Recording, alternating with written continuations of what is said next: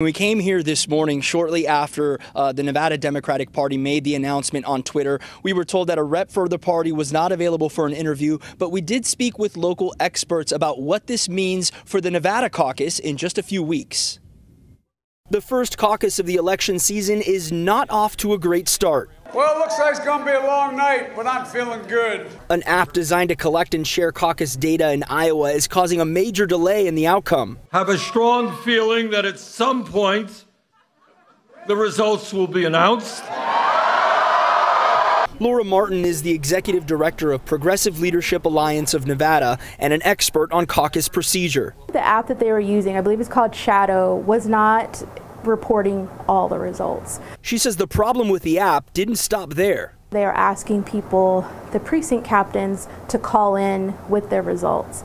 But then those precinct captains were being put on hold for 1 hour, 2 hours, and then kind of giving up. The Nevada Democratic Party took note of the caucus chaos in Iowa and today released a statement saying it would not be using the same app or vendor used in the Iowa caucus. There was about 1,600 precincts calling 12 lines all at once. A disaster. Dr. Joseph Francis Carlton is a political science professor at College of Southern Nevada. He says it is unlikely we will see a repeat of what happened in Iowa when Nevadans go to caucus on February 22nd. I think indeed the Nevada Democratic Party, in terms of how they conduct their caucus in a little while, they're going to be super careful about any technical problems. They're going to make sure they test whatever software they're using. I'm sure they're going to vet it out now hardcore. Do you know what's going to be used on February 22nd? Nope.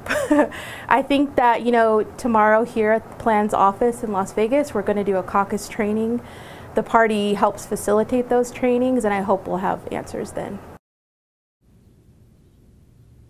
And you may remember over the summer there was talk about a virtual caucus for people who couldn't attend the caucus in person. They could go online or on a computer and caucus that way. That plan was scrapped due to the potential for hacking and fraud. But if you would like to attend the Nevada caucus, you can go to iwillvote.com, put in your address. It'll give you all the locations for early caucus, and it'll also give you the location for the February 22nd caucus. So if you want to do that, you can go to iwillvote.com. Reporting live, I'm Enzo Marino, Fox 5 News, local Las Vegas.